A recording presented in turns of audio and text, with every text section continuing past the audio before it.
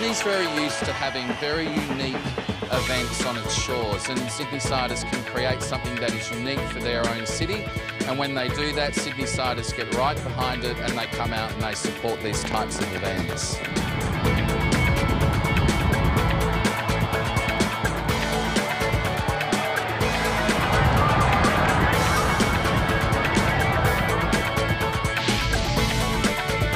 Visually, it's one of the most spectacular cities in the world. I don't think anywhere else in the world that you actually have the combination of a city right on a magnificent harbour with the Sydney Harbour Bridge and the Opera House.